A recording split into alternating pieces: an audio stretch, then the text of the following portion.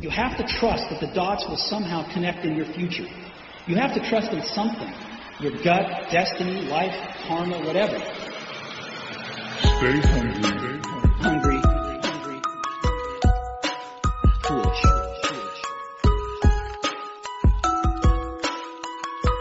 Stay hungry. Stay foolish. Welcome to eCommerce All-Stars, brought to you by Nadimo.com, where we help e-commerce entrepreneurs accelerate growth through modern technology and innovative thinking. Hey everyone, thanks for joining today's show with your host Brandon Moskwa, of course, and today I'm excited. I have Josh Carey on the line. He's from atbbq.com. You should be sure to check them out for sure. He's doing some really cool things over there, and I'm glad you're on the show today. Thanks for joining us, Josh. Yeah, thank you for having me. I appreciate it. Today I wanted to talk to you about two things. You have a very, very huge, as far as I'm concerned, YouTube following. I mean, you have almost 250,000 subscribers.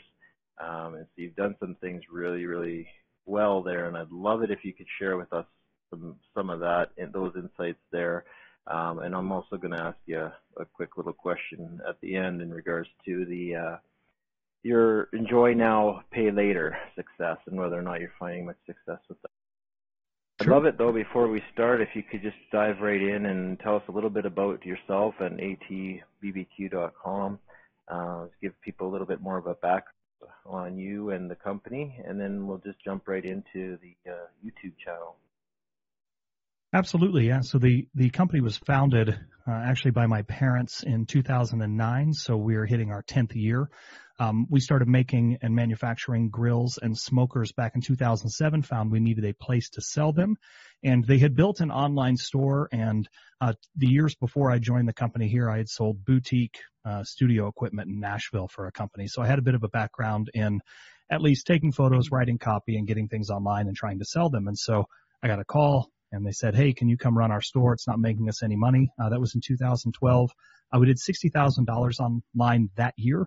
We did $6.5 million in fiscal year 2018. So it's been really hyper growth for us. It's been very busy. It's difficult. We do sell grills, smokers, sauces, rubs, accessories, fuels, and we inventory them and we ship them. So we're palletizing, building pallets, putting grills on them, and shipping them all over the United States every single day. So it is it's a high-cost business to be in. It's a difficult business to scale, but it's been going really well for us. So I joined, like I said, 6 years ago as the e-commerce director. We were a one-man shop. I did everything.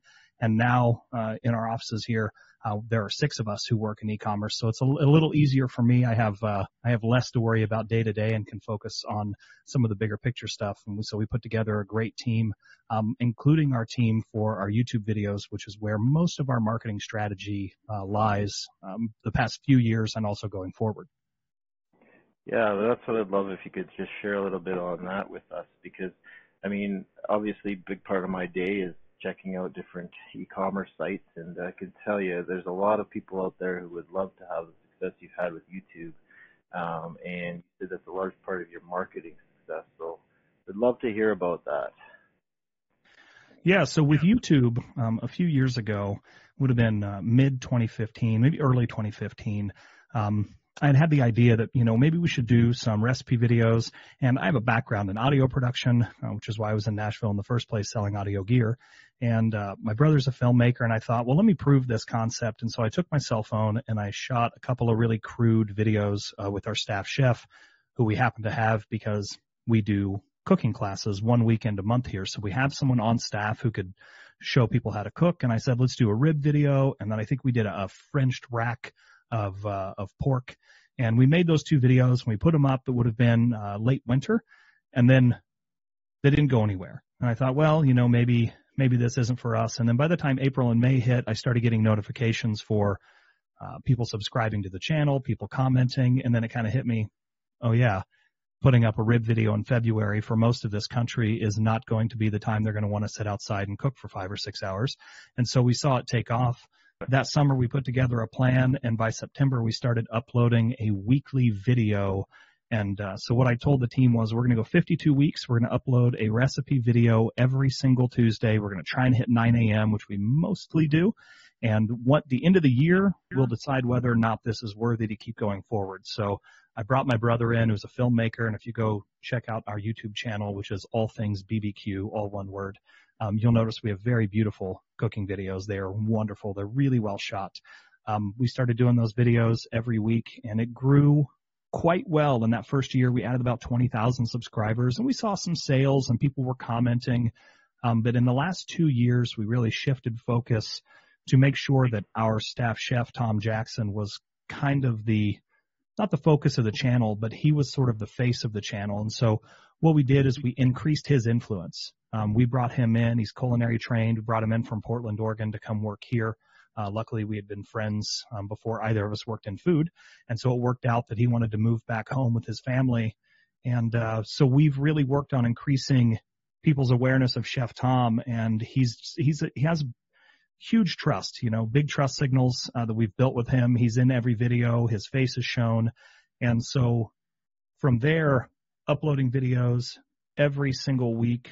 We've scaled from the 900 and some subscribers we had when we first started the weekly videos to over 233,000. I have some notes from a talk I gave last week. And so I know that as of that day at 8 a.m., we had 233,000 subscribers with 318 video uploads.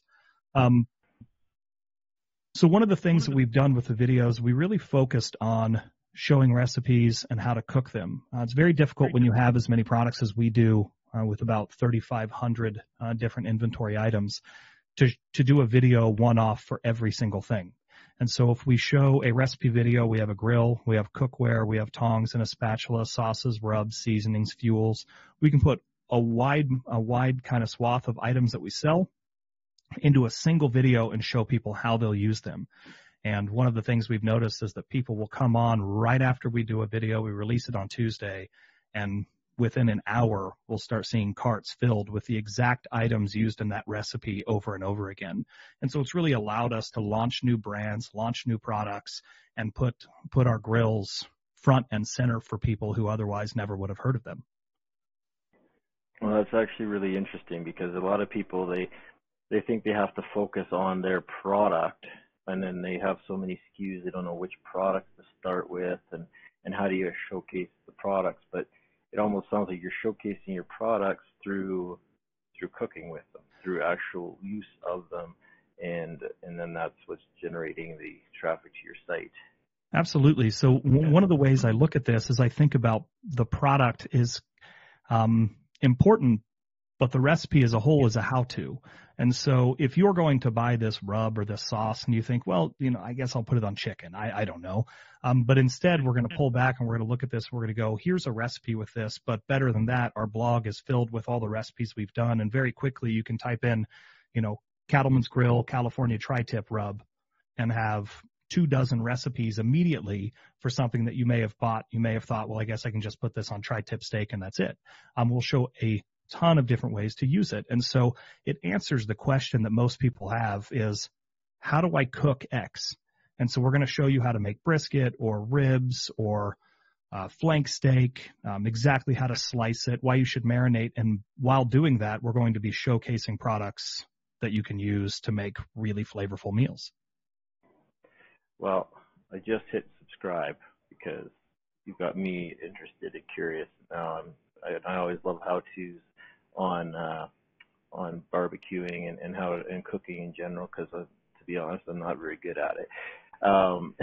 But actually, there was one other thing I had to say about that, but now it's completely slipped my head. So I apologize for that there, Josh.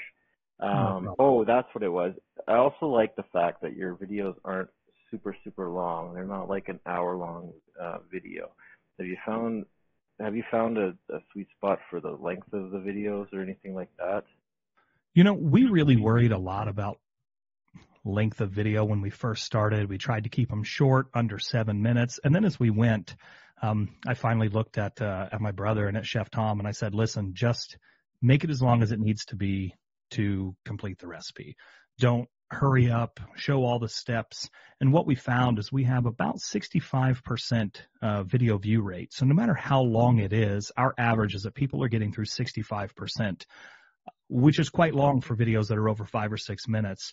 I believe our longest video is our turducken video, and it was about a half an hour, but you have to debone a chicken, debone a duck, debone a turkey, make stuffing, put them all together, truss it and sew it up. And so one of the things we found is that in the description, we just noted, hey, down in the description below, you can click on a link and that'll take you to the next step.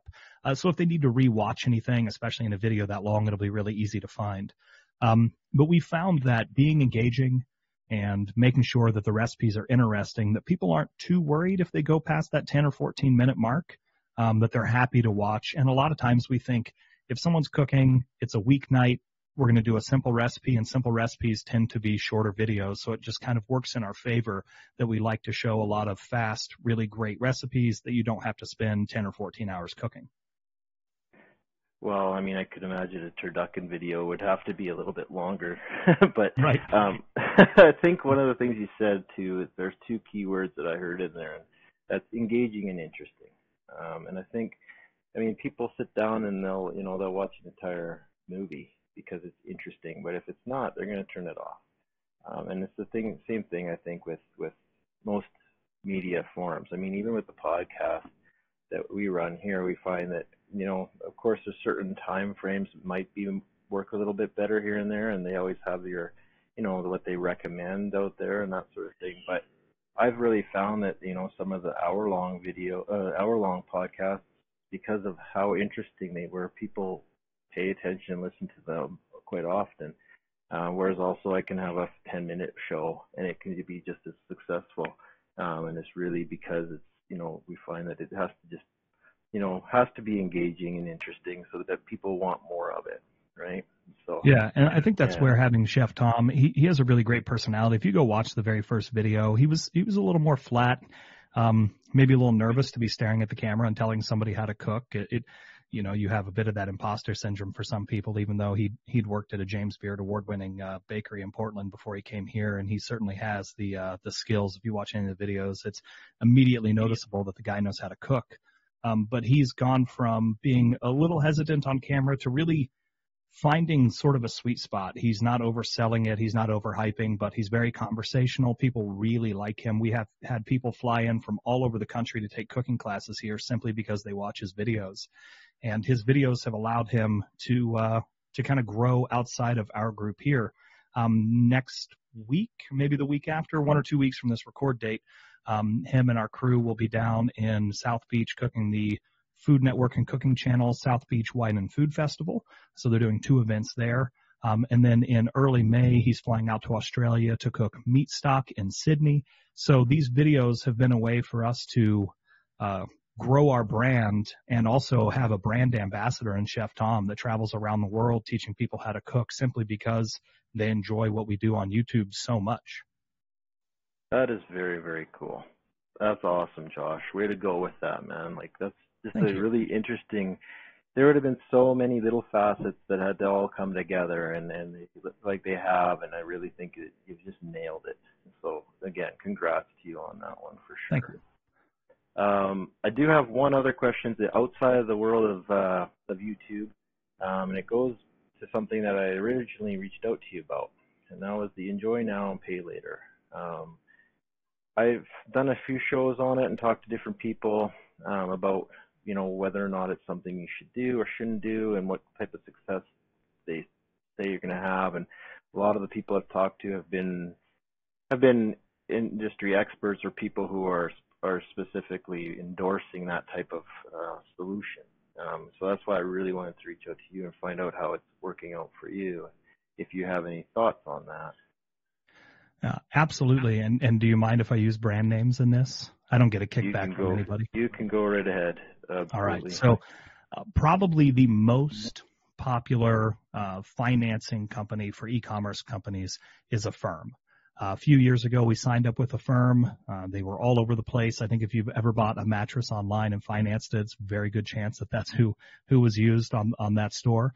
And we found that it was fine. We didn't have a big increase in sales, but it wasn't costing us anything. We were giving the option to customers.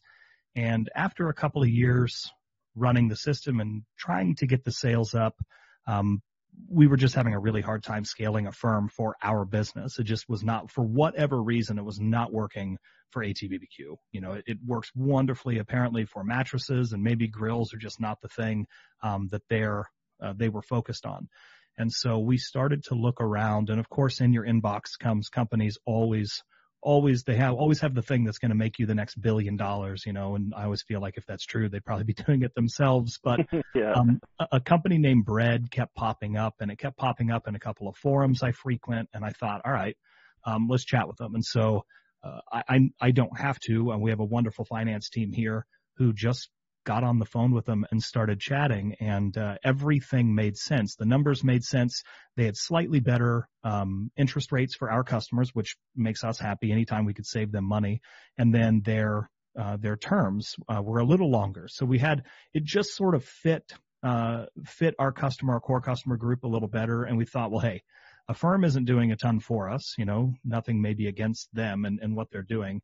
But let's just go ahead and make the switch. And I didn't think much of it. I was like, okay, you know, maybe we'll get one more order a month or something, but I wasn't too hyped.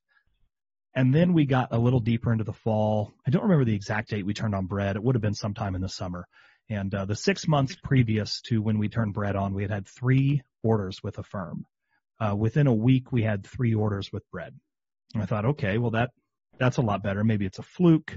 And actually, I looked at numbers, and for November 2018, it's a very busy month for us because Thanksgiving is a huge cooking holiday. Our average order value was $234, and with Bread, our average order value was $1,100. And so one of the things I noticed is that while Bread orders only accounted for 2.1% of all of the orders in November, it accounted for over 10.5% of our revenue for the month. And one of the reasons is that they weren't just buying expensive grills or you know, even expensive knives or accessories like an expensive Wi-Fi barbecue thermometer.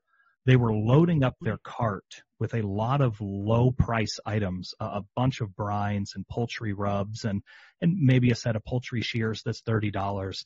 But they were getting over that $100 mark that for us is our free shipping mark for all of those accessories. And they were doing it over and over again. And so it was driving up these small orders, you know, taking them to 10 and 20 times what someone would normally spend and saying, well, hey, if I can finance this $150 or $200 and get all the things I'd like to have for this big Thanksgiving dinner, I want to impress the family.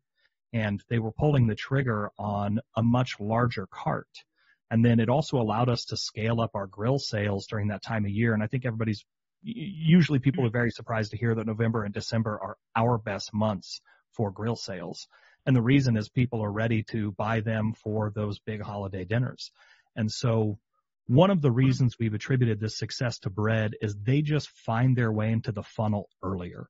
So on our cart, instead of having to get all the way to the cart, add something there, and then click through to financing, you'll find that there's a financing button on every single product page. And so you can start the process right away.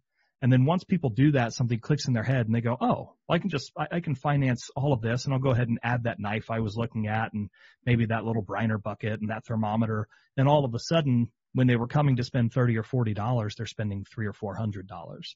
And it makes it much easier for them. You know, the wife or husband in some cases isn't going to complain as much if they're spending all this money at the barbecue store.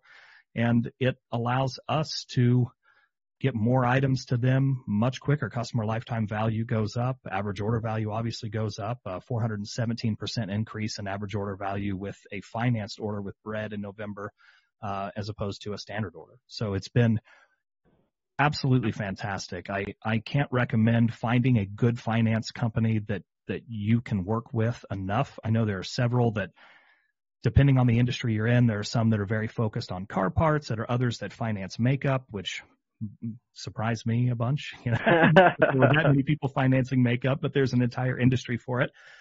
So I would say go out there, find some of them, get some demos, chat with some people, see if you can get some of their customers' phone numbers. They're never going to give you a bad customer's phone number, but it's always nice to talk to somebody.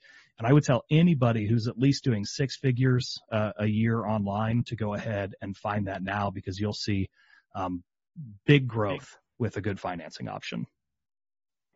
Very cool. You had so many numbers there thrown out that I was just blown away, and that's awesome. I mean, it gives people some real hard facts and figures to really consider when they're building their store and their sales channels. And I think one of the things I think was really interesting too is that the fact that you have the financing button on every single product page.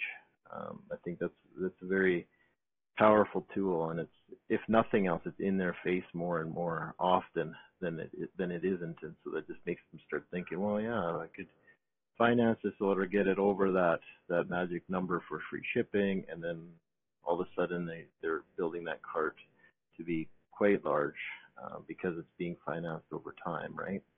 Absolutely. It was one of the things that I kind of fought when we first turned bread on, was that we have these, smoked flaked finishing salt that we love. If you watch our videos, about every other recipe uses it seems. But they're $3.99. They're $4. And I thought, well, come on, we have an as low as 13 cents a month on here. That doesn't make any sense. Why in the world would somebody want to finance a $4 purchase? And I said, maybe we should turn it off and only turn it on once it hits, $99 on an individual item. And then almost immediately I was proven completely wrong. So don't always go with your gut.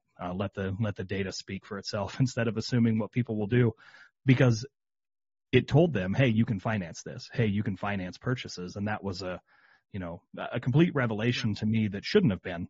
But sometimes you have a feeling for something and then you look back and go, oh yeah, that makes complete sense why people would want to know that you can finance even if they're looking at a $4 item. So. Well, my first gut reaction would have been the same as yours was. I mean, but once you hear it through, like what you've said there, it really starts to make more sense as to why they would actually do that. Awesome. Well, seriously, Josh, I could talk with you all day and just pick your brain forever, but I think you've provided so much value in this call, this podcast with everybody. I appreciate your time very much. So thank you very much for being on the show. I like to end the show with one, how people can get a hold of you, and if you have any final words of wisdom. Absolutely. So you can get a hold of me. Easiest way is to find me on either Instagram or Twitter, and the handle there is at @TheJoshCary. So it's JOSHCARY. So you can direct message me, tag me in something if you have any questions about YouTube. Especially if you have any questions there, any questions about, specific, YouTube SEO practices or anything, hit me up and ask me. I'd be happy to chat with anybody about it, because I find it not only fascinating, but I feel like I've found a handful of things that really allows us to rank quickly. So that's something that I'm always available for. And last, let's see, any words of wisdom, man. It's only Monday, so it's hard to have wisdom. Completely outside of the scope of what we're doing, what we've been talking about here, but build a great team. One thing here is that, for years I was the only person handling putting things online, taking photos, doing all of that. And slowly but surely we've added great creative director, photographer, marketing manager, people that handle social media, and a really good team that works well together. We do family lunches every Wednesday here. Everybody just brings their own food, but we sit around a big conference table, and it kind of allows us just to reconnect as a team, opens up communications. So as your businesses grow, those first and second hires, really find somebody you want to spend time with, because you're going to be looking at the same faces for a long time, and it's well worth it to find somebody that you're going to work really well with together. I think that's great words of wisdom. Thank you, Josh. And I guess I put you on the spot with that one, so I apologize, but thank you for the great words. No problem. All right, and thanks again for joining us today. Thank you very much for having me. You have to trust that the dots will somehow connect in your future. You have to trust in something. Your gut, destiny, life, karma, whatever. Stay hungry. Hungry. Foolish.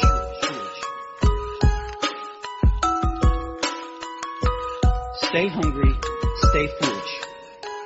Welcome to eCommerce All-Stars, brought to you by Nadimo.com, where we help e-commerce entrepreneurs accelerate growth through modern technology and innovative thinking.